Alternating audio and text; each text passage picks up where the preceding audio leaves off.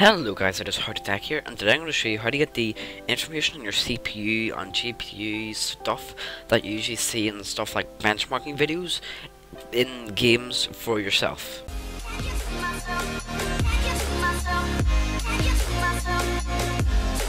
You need to download one program, and that is MSI Afterburner, which is the program that most people use for overclocking their graphics cards. And you just want to go to the link in the description, and it'll start in features. You want to go to downloads, and then download Afterburner. Now once it's downloaded, you want to click it to open it. Then you want to open the folder inside it. It may be a different number because of your version, and you just want to open that. Then there'll be another zip file, and you just want to open that. It will give you the setup file. You just want to double click it, then press yes. And once it comes here, you want to select your language. It'll be automatically in English, I think, and then you want to press OK. Then next, accept, next. Now you want to make sure you have both of these selected.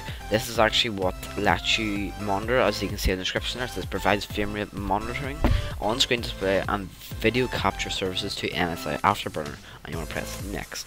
You can change this if you want to, but you don't have to. Next. You can press do not create shortcuts, but again you do not have to, and press install. Okay, so about when this green bar is done, it will open up a new installer. This is for the review tuner that actually lets you do all the stuff, and you want to press OK. Then yes, next, accept, next. You can change this if you want to again, but you don't have to. And then next and install. Now once it's finished, you just want to untick show readme and press finish, and then you want to untick show readme again, and then run MSI Afterburner and press finish. Okay, so now it's done. It should look sort of like this. You may have a different skin on, but it doesn't really matter. You just want to navigate to the settings tab, which should look something like this, maybe in a different location depending on what skin you use, and you just want to click it. Now if you did install everything correctly, you should have all of these at the top, and you just want to go to monitoring, and here is all the things you can choose to monitor. So if you want to do GPU usage, you press that, and then you press show in on-screen display, and it will say in OSD. Say you want your fan tachometer, your core clock, your memory clock,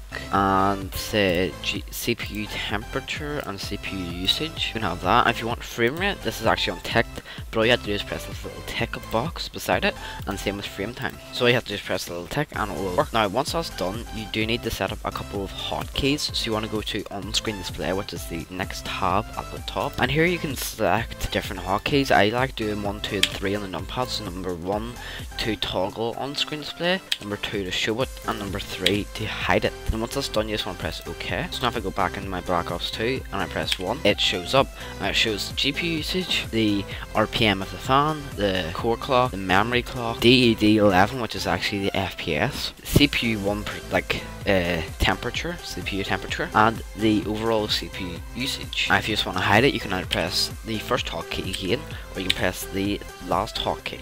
Okay, so that's it for this video. If you liked it, hit the like button. If you have any questions or problems or recommendations, comment sections down below. If you didn't like it, dislike button's there. And yeah, I'll see you guys in the next one. Goodbye.